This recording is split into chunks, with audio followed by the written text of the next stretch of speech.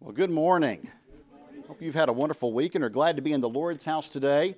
I am glad to see you today, and am excited to worship today, so we'll have a good day today. As we begin, we've got a couple of announcements. We don't have many, as you know. Most of our church functions right now are kind of are just starting back up. But if you look at your bulletin, you'll notice a few announcements. First of all, we are collecting money for the Father's Day offering. That is our June offering. But we're still collecting for the Mother's Day offering. We didn't quite meet our goal, which is understandable. We didn't have church during May. And so if you haven't given to those and would like to, know they go to a good cause. Also, just want to remind people about check-in sermon audio. We're putting sermons up there through the week. We had a Wednesday night sermon. It was actually one we preached last fall. So I'm just throwing some sermons up there from time to time, re-recording them. And what a week we had. This past week, I think both of our sermons, or two sermons we put up, I think the one Monday had 470 listens, and the one I put up Friday morning had over 500 listens. We made I think the top 25 sermons for yesterday. So we're having a good week, so just keep checking there and keep listening. And I think we'll have another great report this month. I'm seeing on the daily pipeline, we're getting listens from all over the world. So I think we had Kuwait for the first time yesterday, so it's pretty interesting. But anyway, so keep that in mind, and just keep in mind praying for one another and seeing how we can serve one another. And as we begin, we want to begin with our psalm for the day. It's Psalm number 10. And the psalmist asks, "Why do you stand afar off, O Lord? Why do you hide in times of trouble? The wicked in his pride persecutes the poor. Let them be caught in the plots which they have devised. For the wicked boasts of his heart's desire. He blesses the greedy and renounces the Lord. The wicked in his proud countenance does not seek God. God is in none of his thoughts. His ways are always prospering. Your judgments are far above, out of his sight. As far as his enemies, he sneers at them. He has said in his heart, I shall not be moved. I shall never be in adversity. His mouth is full of cursing and deceit and oppression. Under his tongue is trouble and iniquity. He sits in the lurking places of the villages. In the secret places he murders the innocent. His eyes are secretly fixed on the helpless. He lies in wait secretly as a lion in his den. He lies in wait to catch the poor. He catches the poor when he draws him into his net. And so he crouches. He lies low, that the helpless may fall by his strength. He has said in his heart, God has forgotten. He hides his face. He will never see. Arise, O Lord. O God, lift up your hand. Do not forget the humble. Why do the wicked renounce God? He has said in his heart, you will not require an account. But you have seen, for you observe trouble and grief to repay it by your hand. The helpless commits himself to you. You are the helper of the fatherless. Break the arm of the wicked and evil man. Seek out his wickedness until you find none. The Lord is king forever and ever. The nations have perished out of his land. Lord, you have heard the desire of the humble. You will prepare their heart. You will cause your ear to hear, to do justice to the fatherless and the oppressed, that the man of the earth may oppress no more. Amen. Let us pray. Heavenly Father, we thank you for this day. We thank you, Father, for the opportunity to gather together as your people in this place. What a precious gift that is. And Father, as we gather today, we pray that we would lift high the name of Christ, that all of the concerns that we deal with day by day, although they may be important, we pray that they would slip away for this time as we come together to worship our King. Father, help us to do that today. Move in our hearts by the power of the Spirit. Help us to be a thankful people, a joyous people, a people who realize the blessings that we have in Christ. And help us to sing in honor and glory of our great King. It's in his name we gather and pray, and for his everlasting glory. Amen.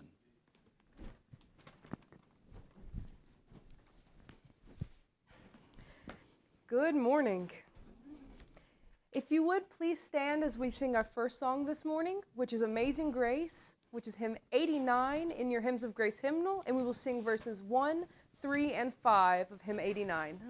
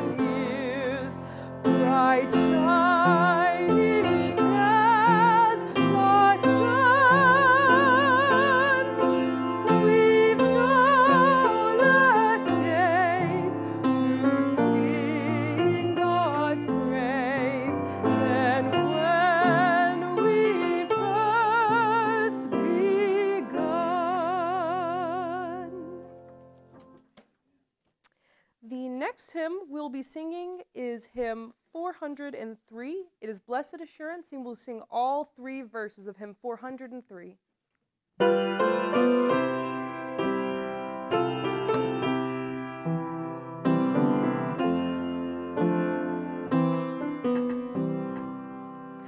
Blessed assurance, Jesus is mine.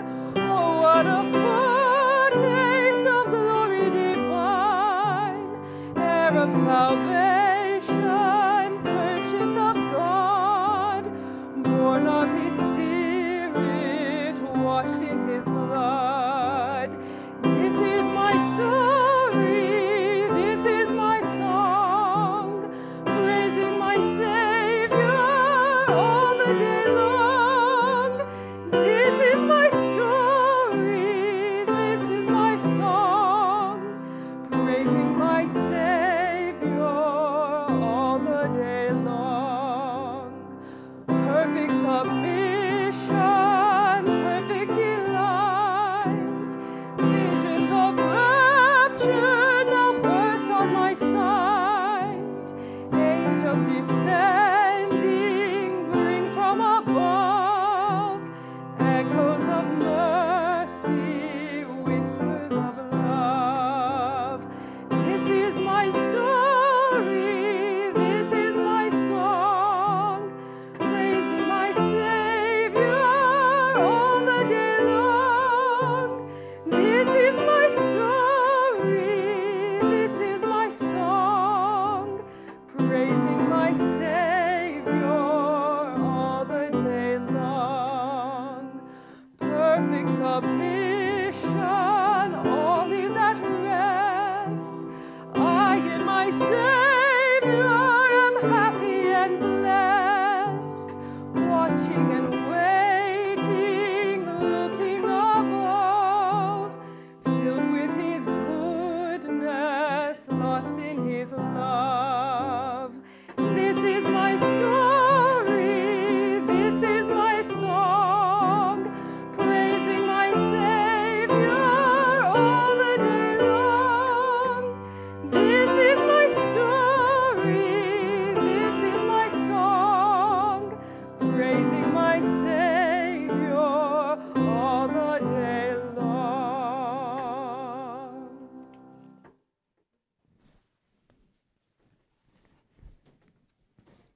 Amen. Let us pray. Heavenly Father, what a blessing and joy it is to be together this morning in this place as your people. Father, we come now to the part of the service where we give back a portion of the blessings we've received from your hand. And Father, we know that you call for us to give a portion of it back to support the work, the gospel work in our community and our church around the world. And so, Father, we come in obedience this morning to give that back to you. For we know that all that we have comes from you. So, Father, we love you and we praise you this morning. We make this prayer in Christ's name. Amen.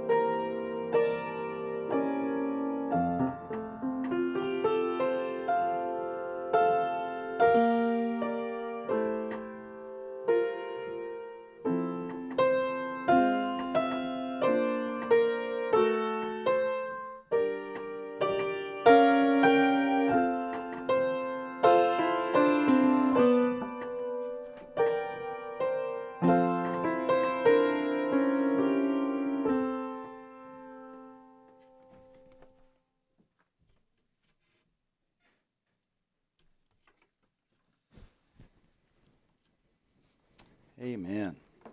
We come now to our time of catechism, and it's in your bulletin this morning, so you can follow along there.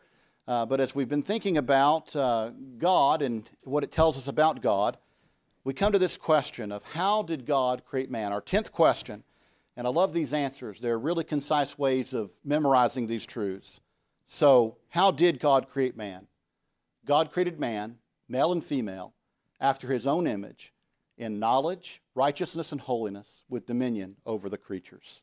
Amen. We now come to our scripture for today. It is found in 1 Thessalonians chapter 4. It should be very familiar to you. We looked at it last Sunday. We'll be back there again today. And Paul writes to the church at Thessalonica, "But I do not want you to be ignorant, brethren, concerning those who have fallen asleep, lest you sorrow as others who have no hope. For if we believe that Jesus died and rose again, even so God will bring with him those who sleep in Jesus. For this we say to you by the word of the Lord, that we who are alive and remain until the coming of the Lord will by no means precede those who are asleep. For the Lord himself will descend from heaven with a shout, with the voice of an archangel, and with the trumpet of God, and the dead in Christ will rise first. Then we who are alive and remain shall be caught up together with them in the clouds to meet the Lord in the air, and thus we shall always be with the Lord. Therefore, comfort one another with these words." Amen.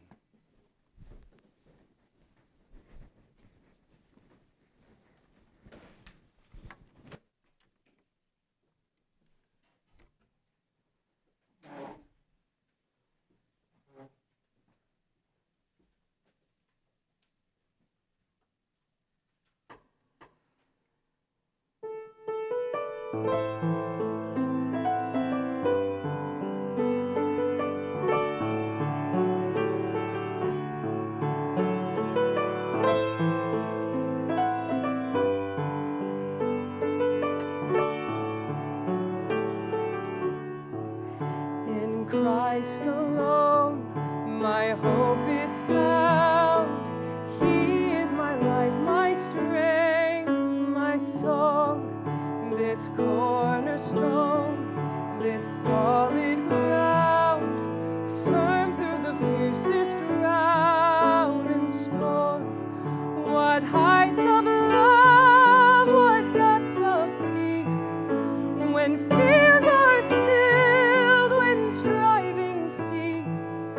My comforter, my all in all, here in the love of Christ I stand.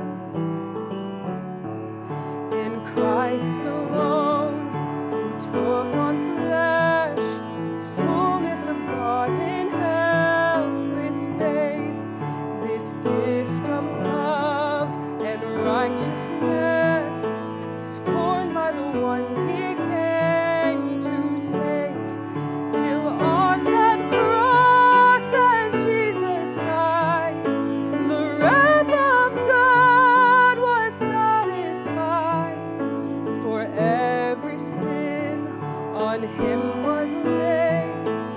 Here in the death of Christ I live. There in the ground his body lay, light of the world by darkness slain, then bursting forth in glorious day, up from the grave he rose again, and as he stands in victory, sin's curse has lost its grip on me, for I am his and he is mine, bought with the precious blood of Christ.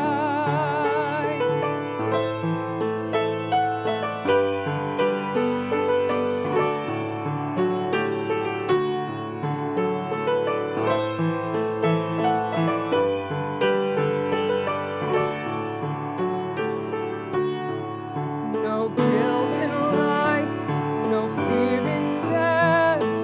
This is the power of Christ in me.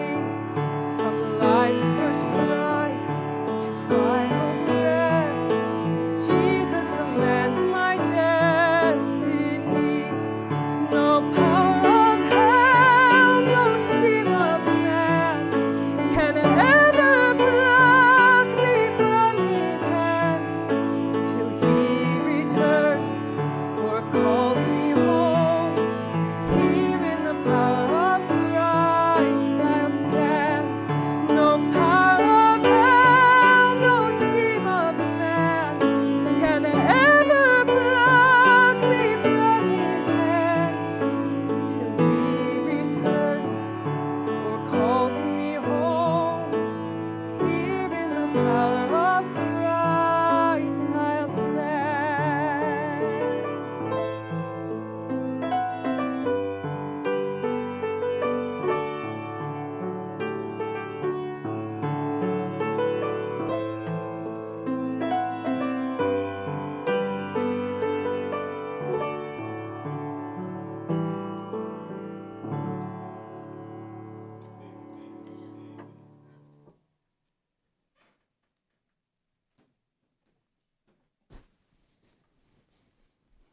Amen.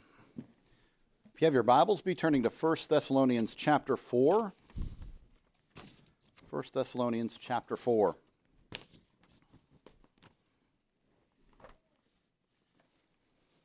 Now, we started this text last Sunday morning, and we spoke about a lot of the background of what's going on. We spoke about a young church in the faith, a very young church, almost like an infant church, a few months old, many young believers, not a lot of maturity in the church, although you wouldn't guess that by their actions, would you? They're a church on fire for God.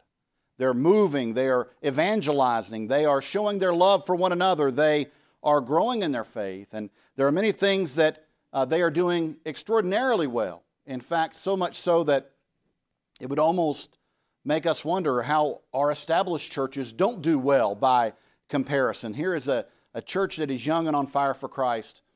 But there are some things that Paul wants them to think about. He says, what you're doing, continue in. Abound more and more in what you're already doing. But there are also some warnings, aren't there? Be careful about sexual immorality. Paul says it's a great danger to the church. Beware of it. And he was speaking to a pagan culture that was very much over-sexualized, hyper-sexualized, very much like our own culture today. So Paul was saying there are dangers here. Watch out for them. And continue in brotherly love, loving one another as Christ has called you to do. But then as we saw, he comes to this question beginning with verse 13. There's been a question in the church about the return of Christ. Paul emphasized this, as he often did, as an important hope that we have, expectation that we have. And yet somehow the Thessalonian believers had come to understand that this was a hope for the living in Christ. In other words, those who were alive at Christ's return would be translated or called up, caught up into the sky, and they would meet with the Lord and forever be with Him. But as Paul had left and certain of the community had died, people began to wonder what happens to them. What is their fate? Of course, God can call up the living into the air, but what about the dead? Have they missed out? And I don't mean to laugh at this, but if you think about the power of God, how do you think death's going to be an obstacle? But they thought it was. They were concerned that it was. And we could overcomplicate this by looking at apocalyptic literature, which might have been part of the reason they thought this. But there may have also been some Gnostic teaching going on that spoke about the soul having to be separated from the body while yet it was still alive and this sort of thing. Whatever the case, there's a question. What of those who have died? Have they lost all hope? And I tried to make the point last Sunday, this is not an academic question, is it? If it's your child that's died, if it's your spouse or father or mother or loved one that's died, you care very much about the answer to this. Have they missed out? Or will they be included in the promise? Paul answers it, doesn't he? He says, I don't want you to be ignorant concerning this, brethren, concerning those who have fallen asleep, lest you sorrow as those who have no hope. We spoke about this. There was a concern that Paul had that the testimony of the church was being hurt by their mourning, as if there was no hope or expectation of resurrection for those who had died. Paul says, for if we believe that Christ died and rose again, even so God will bring with Him those who sleep in Jesus. For this we say to you by the word of the Lord, that we who are alive and remain until the coming of the Lord will by no means precede those who are asleep. For the Lord Himself will descend from heaven with a shout, with the voice of an archangel, and with the trumpet of God, and the dead in Christ will rise first. Then we who are alive and remain shall be caught up together with them in the clouds to meet the Lord in the air, and thus we shall always be with the Lord. Therefore comfort one another with these words. Amen. Now, last Sunday we began to talk about this, didn't we? We began to talk about the hope that this should be for all of us, but certainly was for the Thessalonian believers. And I said then there were some interesting details in the story that we would look at today, and so we're going to do that. We're going to look at a little more detail, but the first thing we need to recognize as we do that is the initial question that Paul is answering is not, can you give us every detail of the coming of Christ? Every little stance on every aspect of eschatology. That isn't Paul's concern here. Paul's concern is to answer a pastoral question. And that question is, have the dead lost out on the hope? So Paul is answering that. There are details there that we want to look at, though. And so we're going to take a deeper look today. This morning, as we do so, I want us to consider the following 2 points. First of all, the apostles' primary pictures. Paul has a couple of images he's trying to get across to us in this discussion of Christ's return. And second of all, that day's audible announcement. It's clear that Paul is trying to strike us with the fact that there are sounds that he is associating with that great and glorious day. So getting started first with this idea of the apostles' primary pictures. There are 2 points I want to make very quickly. First of all, that we have to give up any idea that Paul is going to give us a systematic theology of eschatology here. That's not Paul's purpose. In fact, The reason we have so many questions about the second coming is nowhere in Scripture do we find a systematic approach to the return of Christ. There are places and details, and we can systematically put them together and try to come up with a picture of what it all will be. But Paul is far more concerned that you're ready when it happens. That seems to be Paul's concern, is that you're ready, you're not caught asleep when Christ returns. So if we're looking for Paul to answer all of our questions, we're going to be disappointed in 1 Thessalonians this morning. But we shouldn't look for that. We should look for Paul to answer the question that he's actually answering, which is about the dead in Christ and how they will be raised as those living when Christ returns shall be raised. So we want to look at that. Second of all, the other thing we want to remember as we look at this is that Paul is telling us some of what we can expect on that great and glorious day. And that is a promise, like I said, for all believers throughout the history of the church, that when Christ returns, there will be the dead in Christ, and there will also be some living at the time. And so we are told this over and over. So some generation of the church needs to hear this message. We know all generations need to hear it, because the truth is we don't know when that day is coming. And so we need to be prepared. So let's look at what Paul gives us as the pictures of that day. There are two primary pictures that Paul is building on. First of all, a Hebrew or Jewish picture of the day. And we're going to look at that. You might think of this as the day of the Lord. In Jewish apocalyptic literature throughout the Old Testament, you see this coming day of the Lord, the day of the Lord's visitation. Now, it's interesting because if you just move forward a few verses into the 5th chapter, look at what it says there. Now, we're not going to do an exposition of this today, but I just want you to see that it's here. But concerning the times and seasons, brethren, in other words, what's the timing of this return? He says, you have no need that I should write to you, for you yourselves know perfectly that the day of the Lord so comes as a thief in the night. In other words, you know I don't need to give you more detail because we don't have them. That day will come, will be as a thief coming in the night. You do not know the time. A thief doesn't announce when he's coming. Well, the Lord hasn't announced when he's coming. But Paul will tell us that we are to be prepared, that there are things that we can know, things that we can do to be ready. And so we should always be prepared for his coming. But notice there that he's talking about the parousia, or the coming of Christ, and he also connects it to this day of the Lord. This Old Testament Jewish, Hebraic terminology, the day of the Lord. And that is built up in the Old Testament. And we could go many places to look at that, but I'm going to ask you to turn to only one. Exodus chapter 19. In Exodus chapter 19, starting at verse 10, as this incredible appearance of the Lord at Sinai is about to occur, listen to what the Lord tells Moses, starting in verse 10. Then the Lord said to Moses, go to the people and consecrate them today and tomorrow, and let them wash their clothes, and let them be ready for the third day. For on the third day the Lord will come down upon Mount Sinai in the sight of all the people. You shall set bounds for the people all around, saying, take heed to yourself that you do not go up to the mountain or touch its base. Whoever touches the mountain shall surely be put to death. Not a hand shall touch him, but he shall surely be stoned or shot with an arrow. Whether man or beast, he shall not live. When the trumpet sounds long, they shall come near the mountain.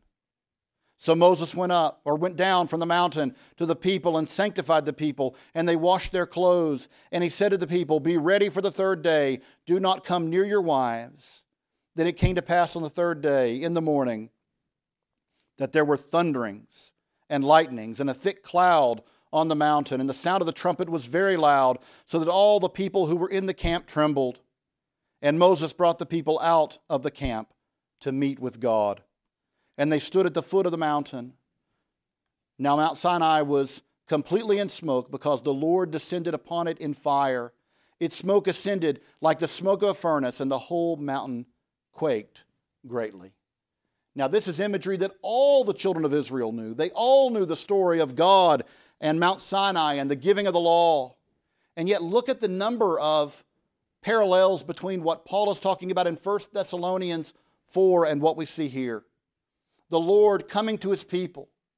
They are to remain and prepare for His coming, to be found ready when He appears, not to be found not ready when He appears, and to wait for the sound of the trumpet, and then the people shall walk up to the Lord. Now, there are some differences.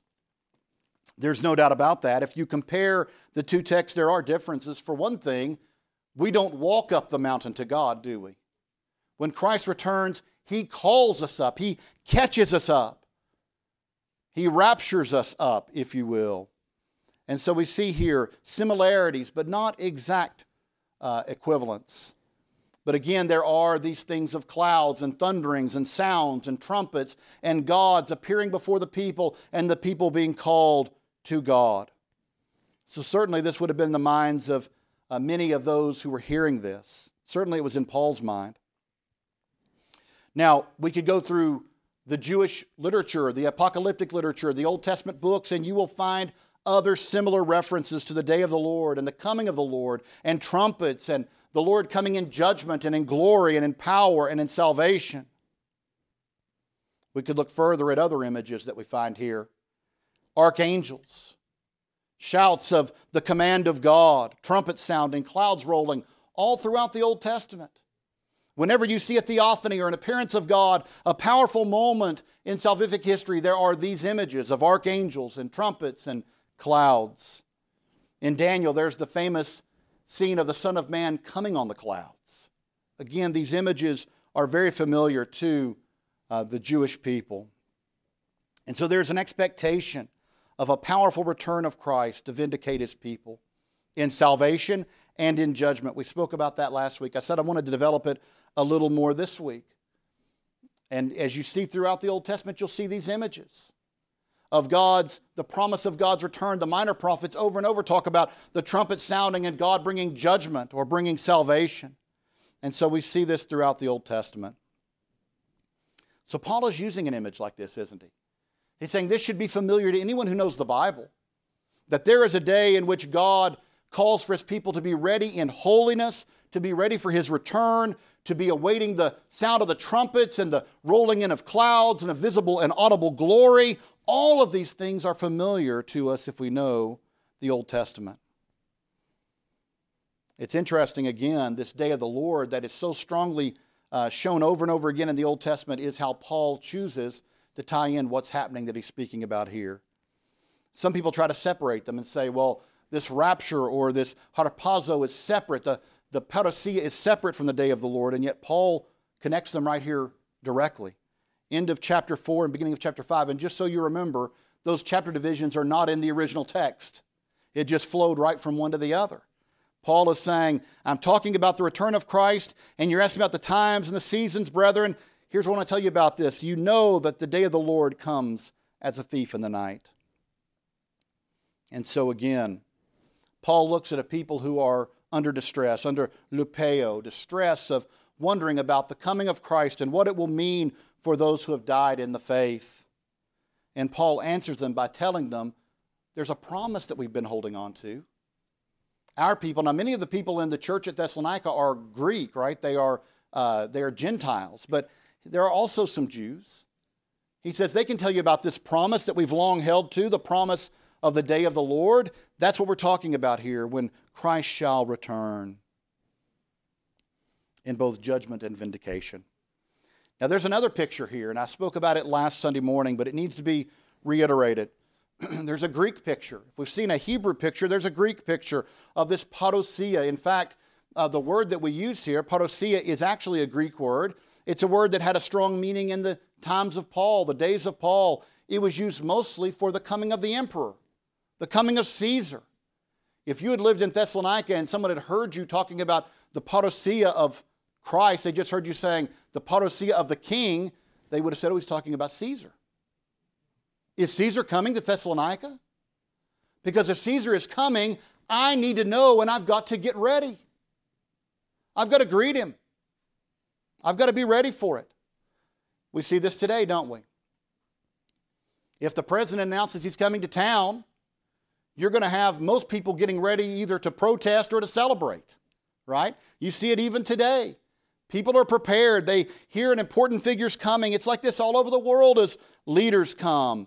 Of course, if Caesar was coming to town, you prepared a year in advance.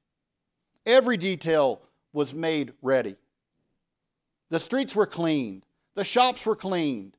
You would not let Caesar enter Thessalonica and see it not ready for the king to appear. I mentioned last week that in this picture of the parousia, there was a picture, wasn't there, of people being prepared to go out of the town and meet Caesar and walk into town with him. A greeting committee, if you will. And I said it's interesting that what Paul is talking about here fits with that image as well. That God is going to call us up to meet him in the air. Now there is much that can be said about that imagery because the air is in Jewish culture and biblical culture is seen as the domain of demons, right? Christ is calling his people in conquest, in victory over the powers of this world, gathering together, defeating the power of the prince of the air. Again, elements here that would signal victory over and over again. Now again, the parallels, just like in Exodus, are not perfect. In the parousia of the ancient world, you would have walked out to meet Caesar. You would have walked out. Now, you really didn't have much choice in the matter. If you wanted to lose your head, you might stay at home and not go greet Caesar. But that's not exactly what Paul's saying here, is that you're not choosing to go up into the sky. I mean, you put your faith in the Lord, but he's calling you up. He's whisking you up into the air, into the sky to meet him. So again, the parallels are not perfect, but you can see that this would have been understood by the people in Paul's day. If we're going to prepare for Caesar, surely we need to prepare for the King of Kings and the Lord of Lords. If we're going to bow a knee to Caesar, then how much more should we recognize the glory and lordship of Christ? I mentioned last Sunday that I think for many people who were persecuted, they were persecuted because they wouldn't bend a knee to Caesar, right? They wouldn't bend a knee to Caesar. And can you imagine the hope that it filled their hearts with to know that they were being persecuted? Maybe some of those that had died were killed. And yet they say, when our king returns, it'll be you bowing a knee to our king.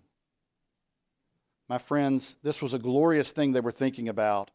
The day when Christ returns in power and glory, salvation and judgment, and calls his people up to meet him. Now, there is nothing in this picture, in either picture, of it being hidden. And I think we need to see this because there's much debate, isn't there, over the nature of the rapture. Is it a secret rapture or an open rapture? Well, Paul is not giving a picture here of a secret rapture. When you think about what he's talking about here, you see power and glory and evidence of his power being seen. Thundering sounds, if you will, calling out. Pictures of Christ coming down in the clouds and the people being called up to meet him in the clouds. My friends, both traditions that Paul is giving us here talk about public celebrations of the power and glory of the King of Kings. The Hebraic picture of the people gathering before the thunderings of Mount Sinai and the crowds going out and celebrating the arrival of Caesar, neither one are quiet or secret. And that brings us to our second point, that day's audible announcement. If it's not made clear by the overarching pictures, it should be cleared up by the audible details that Paul includes in this passage to the Thessalonian believers and to us. Paul chooses to describe the return of the Lord in audible terms. Terms that would be heard, clearly heard, distinctly heard. Sound pictures with a long history in apocalyptic literature, particularly Jewish apocalyptic literature.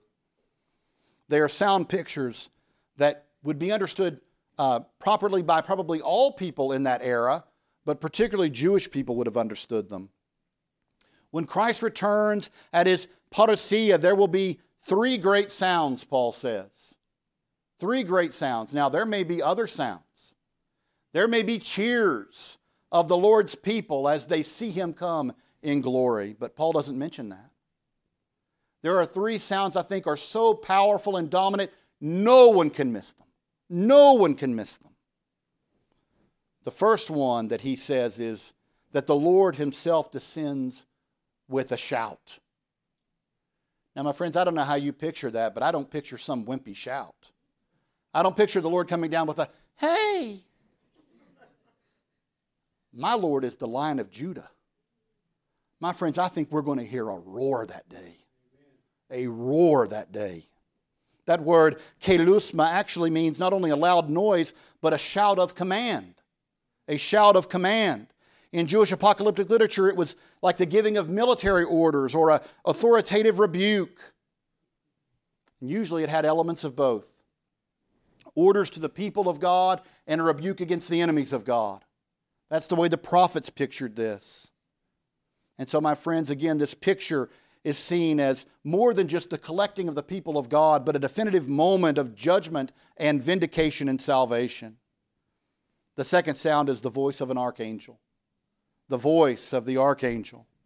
Now, before we move on into what that voice would mean, it would behoove us to consider the presence of an archangel. Now, we think often of angels and we hear about archangels, but do we think about what archangels represent? They represent the God of order, don't they?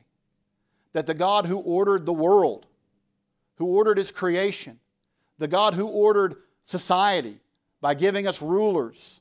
That's what it says in Romans 13. The God who ruled the household by giving a family structure.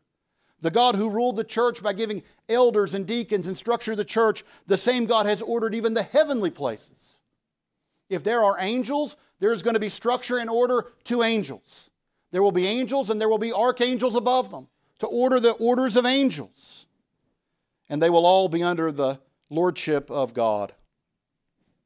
So, my friends, this speaks of the God of order even in the heavenly places. In Jewish literature, the presence of archangels would almost always signal the coming of angels.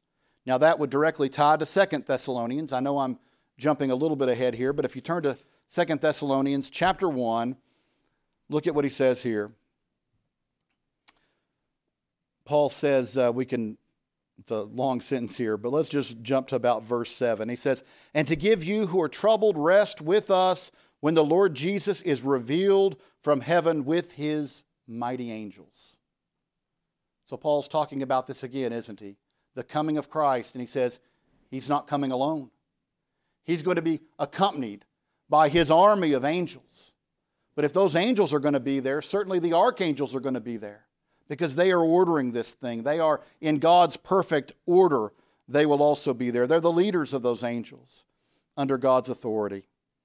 It's interesting because if you turn to other places, you see the same thing. In Matthew chapter 25, verse 31, Jesus says, "When the Son of Man comes in His glory and all the angels with Him, then He will sit on His glorious throne." So if there's a huge number of angels, we would expect archangels. But the presence of all of this is even more significant in apocalyptic literature. The shout of the archangel commanding the legions of angels is seen throughout the pages of apocalyptic literature as a decisive militaristic act, directing the activity of the angels, if you will. So when the archangels shout, they are giving the orders for what the angels are to do. And the angels are very active in this. Now, if you want to turn for just a moment to Mark chapter 13, just for a second, I want you to look at the Olivet Discourse and what Jesus says about this. Mark 13, 24 through 27. If you walk through our Easter devotionals, by the way, day by day, we really didn't get into the Olivet Discourse. It's so complicated and worthy of its own segment that we didn't tackle it. But here's a portion of it.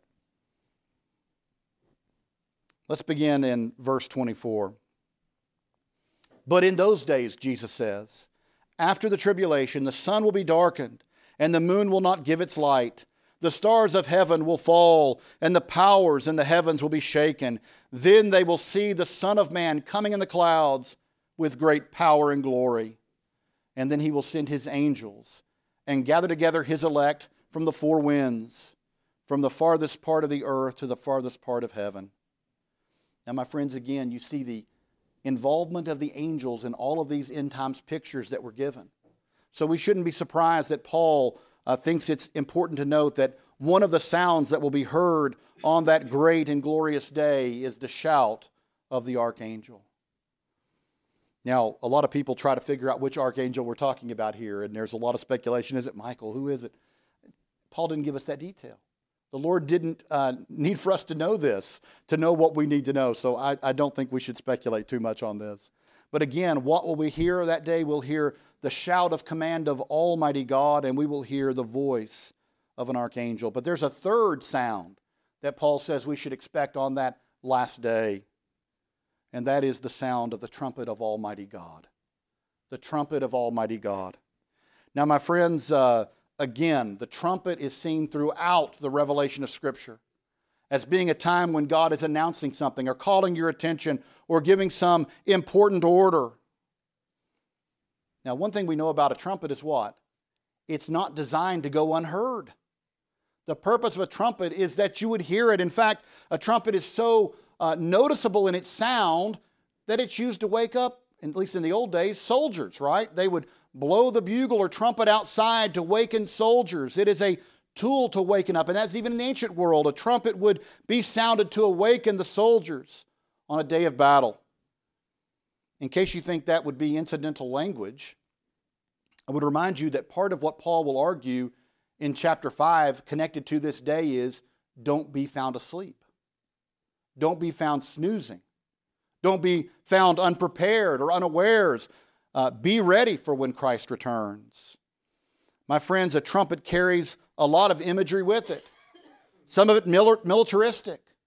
In the ancient world, they didn't have walkie-talkies. They didn't have radios. How did they communicate orders? Well, through trumpets, through drums, things like this. If you wanted an advance, you had a certain way you would blow the trumpet. If you wanted them to halt or retreat, there was a different sounding of the trumpet. All of these things were known to the people. In fact, if you think about it, even as late as the Revolutionary War period, they used drums in a similar way to regulate the footsteps of the soldiers, to tell them when to attack, when to march forward, how fast to march forward. These are what you did in the ancient world before you had mass communications. So there are strong militaristic tones here, but there's also royal significance. When Caesar came to town, it wasn't a silent event. The trumpets were blowing, announcing the royal presence. You even see that in our cartoonish looks at royalty. You know, stuff like that, right? You announce the king. When Christ returns, it won't be silent. That's what he's saying. It won't be unheard or unnoticed. Paul says there is vivid imagery here of something that will be heard, something that will be noticed, that will catch some asleep, but they won't miss it. This isn't the only place where Paul uses language like this. I'm going to ask you to turn one more place. 1 Corinthians 15. I wanted to stay as much as I could in 1 Thessalonians because Paul wrote everything he wanted the Thessalonians to hear right there in that text. But there are some strong parallels we have to look at, and this is a very strong one. You may remember in the Corinthian church there is also a question about resurrection. And Paul says, why are you asking? Why are you doubting that there'll be a resurrection? If Christ arose, you also will rise. And then he says this. Now, this I say, brethren, this is verse 50, by the way, of 15, that flesh and blood cannot inherit the kingdom of God. Now, Paul explains why that is. You cannot enter the kingdom of God in your current body. Why? Because your current body is sown in corruption. It's sick. It's corrupted. It is not glorified. It cannot have any place in the kingdom of God, in the eschatological, if you will, kingdom of God. And I, for one, am thankful to God for that. I don't want this body for all eternity. But what he says is that there's something we need to hear. If flesh and blood cannot inherit the kingdom of God, he wants to know the principle for that. Nor does corruption inherit incorruption. For if incorruption has corruption, it's no longer incorruption, is it? Behold, I tell you a mystery, Paul says. A mystery. Something that you wouldn't know if God didn't reveal it to you. we shall not all sleep, but praise God, we shall all be changed. Notice the connection here to 1 Thessalonians. Paul is saying when Christ returns, there will be some who are dead in Christ.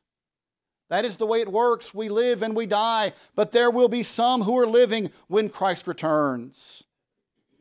Paul says we shall not all sleep, but we shall all be changed. Listen to this. In a moment, in the twinkling of an eye, at when? The last trumpet. The last trumpet. And what is the result of it? For the trumpet will sound, and the dead will be raised incorruptible. Praise the Lord. And we shall be changed. For this corruptible must put on incorruption, and this mortal must put on immortality. So when this corruptible has put on incorruption, and this mortal has put on immortality, then shall be brought to pass the saying that is written, death is swallowed up in victory. O death, where is your sting? O Hades, where is your victory? For the sting of death is sin, and the strength of sin is the law. But thanks be to God who gives us the victory through our Lord Jesus Christ. Wow. Notice the parallels. There are some living, there are some dead. Those that are dead will be raised, not back to their former bodies, to incorruptible, glorified bodies. And those who are living will be changed in the twinkling of an eye. And there is no order of ascent. Paul tells us in 1 Thessalonians, we looked at this last Sunday, they'll be raised first. Why? So that we can all go up together to meet the Lord in the air. And Paul says, and thus we shall ever be with the Lord. We shall ever be with the Lord. Now, my friends, I think it's hard for me, reading what Paul is saying here, to rectify this with the idea of a secret rapture that nobody notices. Christ is coming back in power and glory with shouts and trumpets and archangels. The dead are rising in Christ and ascending to meet the Lord in the air. In this act that the biblical record ties into judgment and salvation. My friends, I don't think we're going to miss this. Well, we in Christ are definitely not going to miss it. I don't think anybody's going to miss it. I think everybody's going to see this, and your response is going to be either celebration and awe or terror. Terror.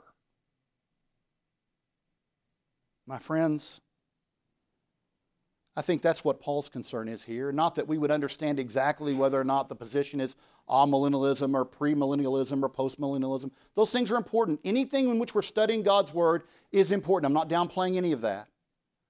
But Paul's charge here is to be ready. To be ready. And I think we have to be careful about being too dogmatic on these things anyway. Nobody really accurately predicted how Christ would come in His first coming. I mean, God knew, but none of the scholars understood it. The key was, when He came, did you recognize Him? Did you worship Him? Did you fall to your knees before the living Christ, the true and living God? My friends, the important thing here is, when Christ returns, are you ready? Are you snoozing? Are you like the rest of the world on autopilot, thinking, as in the psalm we read earlier, there's no judgment coming? I'll just go on living as I've always lived, according to my own will and power, not concerned at all about what God will one day do when He comes in power. Paul's question is, are you ready for Christ's return? Again, that day is going to be a glorious day. For those in Christ, when you see Christ return, it will be glorious. And I don't even think it's going to be, there's going to be a healthy fear of the Lord, right? When you hear that trumpet sound, it's going to get your attention. It may startle you for a second, but when you recognize what's happening, it's going to be exciting. It's going to be glorious to see our Lord descending from heaven and to see those who have died before us in the faith raised in incorruption and us changed in the twinkling of an eye. It's going to be glorious. For those in Christ, it'll be the greatest day in history. But my friends, Paul wants us not to forget that for some it'll be the most awful day in human history. For those who are found on the wrong side of the only dividing line that matters in human history. My friends, we shouldn't forget that. That is the reason we evangelize. That is the reason we tell others about Christ. That they wouldn't be caught unawares on the wrong side of the line, if you will, on that glorious day. So, brothers and sisters, I'm going to close the way I think Paul would close, which is by asking you, are you on the right side of that line? Are you ready if he comes back today or tomorrow? Are you ready to meet Jesus Christ, the King of glory? Let us pray. Heavenly Father, we thank you for your word. We know, Father, that for many this is a fearful text. To think about the age ending in power. To think about your return in glory and holiness. But Father, we also know that this was meant as words of comfort to your church. That no matter what we face in the evils of this world will not last forever as it is. But that there is a day when all evil will be judged, when you return in glory, and your people are changed in the twinkling of an eye, and we will be with you forevermore. Father, I pray that if there was a person here today that did not know that they were a part of that promise, if their heart was being stirred up today, I pray today would be the day, Father, that they would recognize that their only hope is in Christ Jesus.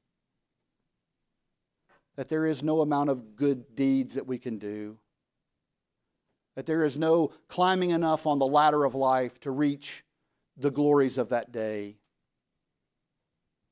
But that you invite us into that day by your grace as we trust in Christ. Father, I pray that for those of us who are here this morning, who are yours, that we would rejoice to know that this is a promise for us. But that we would, like Paul, also be concerned that there are others who are not a part of this promise.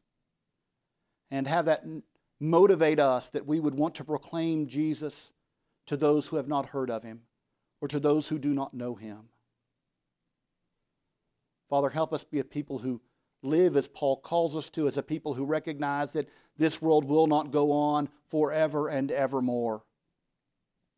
We don't know how long it will go on, but there is a day in which human history will come to an end as it is now. Father, help us to rejoice if we are on the right side of that line of salvation in Christ. But help us in recognizing this terrible picture of judgment.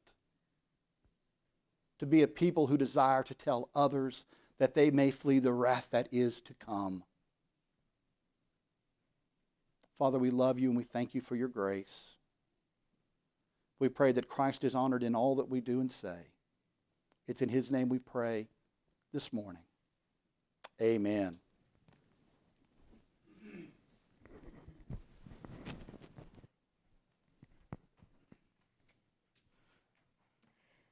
If you would, please stand as we sing our closing hymn, hymn 209, Rock of Ages, and we will sing the first and third verses of hymn 209.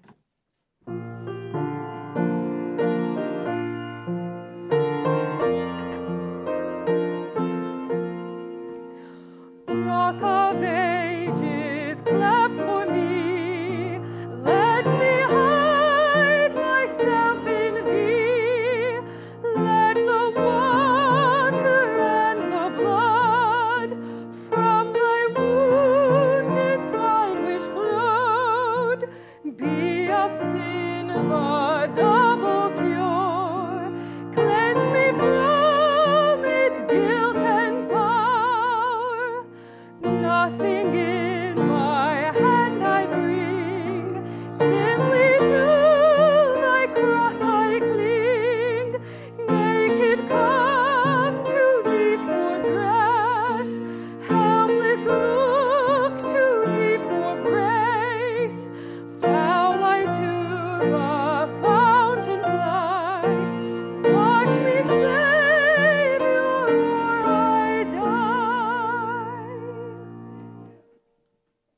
Turn this microphone on now. Amen. What a great song that is to close with, that speaks about what we were just praying about, right? There's nothing in our hands we bring, simply to the cross of Christ we cling. My friends, I'm glad you're here this morning. It's so good to be back together. I am so thankful, I say this over and over, but I'm thankful that we have video cameras and audio recorders, but it's just not a real good substitute, is it, for the gathering of the Lord's people. So I'm glad you're here today. And remember, we'll be back next Sunday, and we'll continue in 1 Thessalonians looking at these promises and what Paul desires that we would learn about it.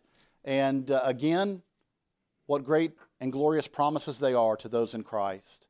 And I believe that's to be a comfort to us, but also a motivation that we would tell others about our glorious King while there's time. Again, I want to thank you for being here. I'm going to ask if Brother Cole will close us with a word of prayer.